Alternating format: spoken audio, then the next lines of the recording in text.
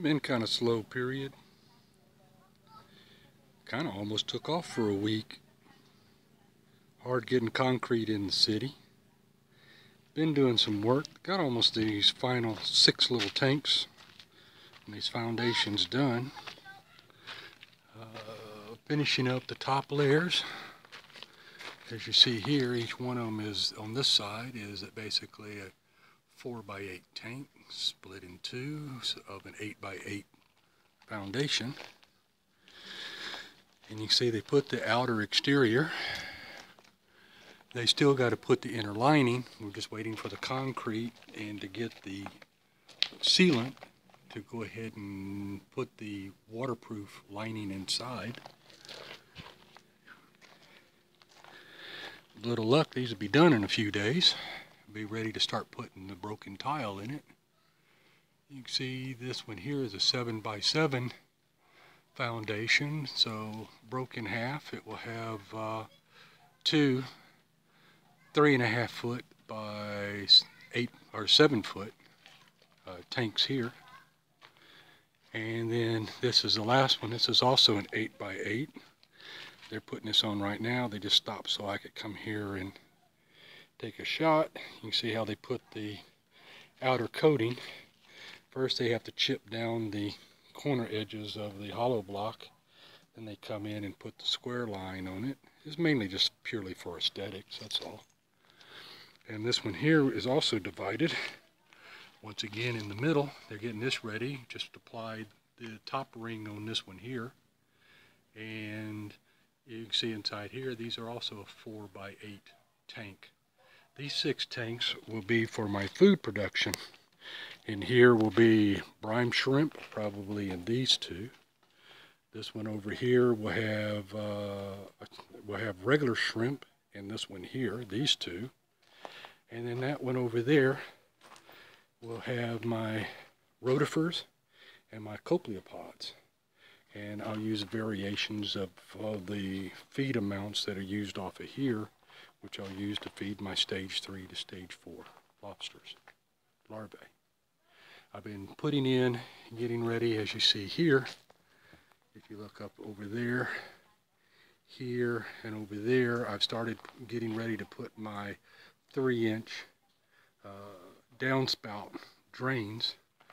The gutter system inside this facility, because we dropped this roof down inside the building so it'd be protected, and there's no need to build a second level yet. So we put in this temporary gutter system. It's actually 4 35-foot gutters. This one over here will carry the water from here. It'll go out through the back, go along that back wall, and then carry out through that window where there'll be a rack of 55-gallon drums to hold the rainwater. The one over on this side will also start from here, and it will also drain and will go out through that window to the same drums. The 2 front 35-foot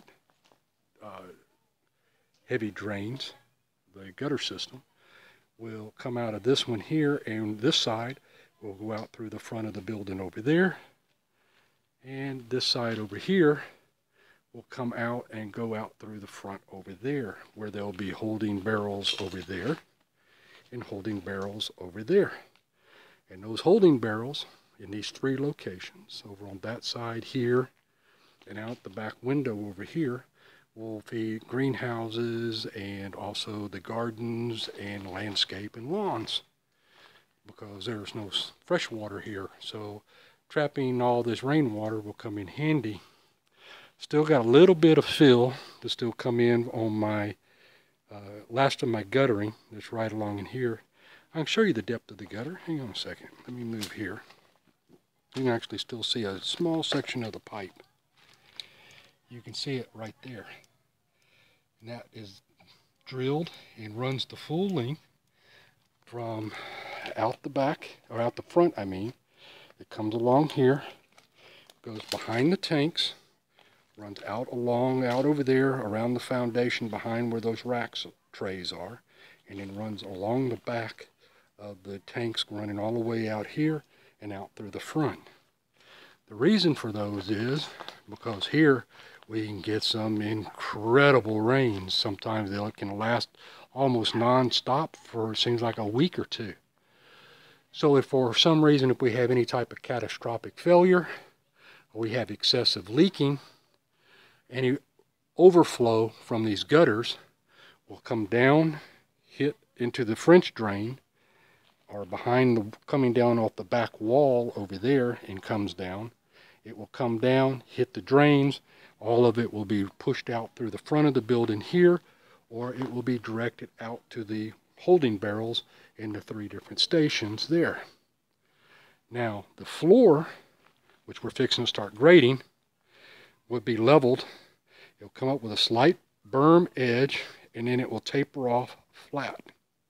And in here will be where my various floor sumps will be set up, so that all the water that's being discharged from my racks, from my trays, and my tanks through their overflows will collect in the sumps, and all the sump pumps that will direct all this water will go over to that first tank that you see right over there, which will be my holding tank.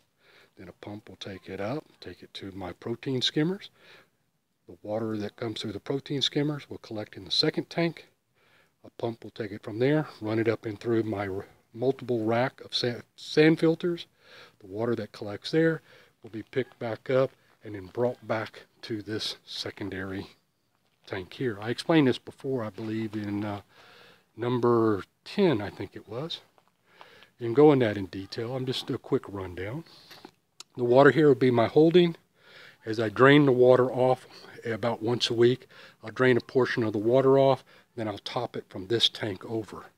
The storage water in here is strictly to acclimate the water to temperature and to be able to store fresh, clean water even when we're having the heavy rains and the waters surrounding here are brackish. This will be clean, pure seawater that's actually at the same temperature as that will be operating in my closed system.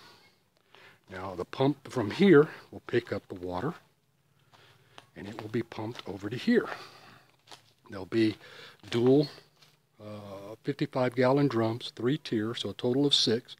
The water will come in through the top. Basically, I'll have centrifugal downflow through the barrels. I'll have a jacuzzi pump over there and a jacuzzi pump over here. This jacuzzi pump on the left is what supplies the water to everything inside the facility. The jacuzzi pump on the right side is merely to take that water and return water back to this tank and keep it all moving in a flow. Well, the reason why is that this doesn't get pressurized. The water will circulate continuously between it and the primary working rack, or working tank, I like to call it, and my secondary working tank will be closed and be running loop continuous.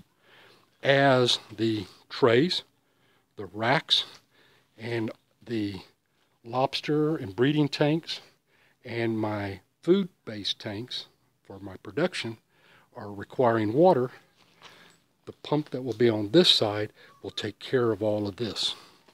Then all the water that collects into these sumps will be all kicked back over to this tank, where it'll go through the 2 filtrations up through a UV light, and then it gets returned back over to here. Then the water that comes from here will pick up, go back through another UV light, and it will in turn go back in here. There'll be a third UV light, which will go for the exterior water that's brought directly from the sea into this pump here, and then it will be recirculating back through, so it's constantly being recirculated through the UV light. That will sterilize the water, minimize any possible pathogens, and try to keep my water as contaminant free as possible, so it won't affect my stage 1 through my stage 4 lobsters I'll be maintaining here. Then once everything is taken out of my pots at stage 1 through 3, where they'll go, they'll be taken out of there. They'll be put into my tray racks for my stage 4 grow outs. When they're done with the stage 4 grow outs, they'll be picked up from here, and then they'll be moved out to the saltwater pond that is directly back there, where there'll be floating net cages back there in a platform, and that's where we grow out, going from stage 4 into stage 5 and on. Then there'll be floating platforms out here in the seaside, out here on the outside along the whole outer lining, and those will be for my stage 8 on probably through stage 11s out there. At any one of these particular sizes or stages, they will be for sale. I expect to be able to produce 3 crops out of here. I will be holding 5 female lobsters and 2 males in my lobster tanks. Then I will take them out. I'll put them into my breeding tank, my breeding tank. I can control the temperature with no problem, and I can control the light, and I can provide them the diet necessary so that the females will be mated just slightly after their molting season. And then once they molt, then the larvae, once they're released, will collect over to this end over here. Female lobster, the orientatus, what they call the fancy ornate spiny lobster, can release anywhere between 300,000 and 400,000 eggs at one release. In 2002, a New Zealand study took one female. She produced 3 times in 1 year. They documented 1.6 million eggs, of which 101 went post-larval. So one female, if treated properly and everything set up properly, can technically produce 1.1 million eggs in one breeding cycle. So with 5 females properly sized, properly treated, with proper diet, and properly maintained, I should be able to at least get 3 full larval stages out of this tank and into my pots and my trays. That's the intent. So it's coming along nicely. I started making the bamboo trays for this rack here. As I get a little bit further on and there's more to see, I'll start a video on that and I can show you how that works. I'll also be posting some photos of that as I start doing it.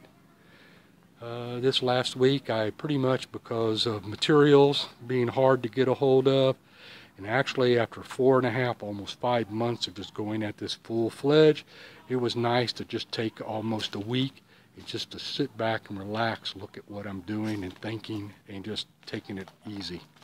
So now that I've had a good rest cycle, it's time to get back up and get started on this. So it should be interesting on the next video. I'm not going to go in too much more detail. I don't want to be too redundant.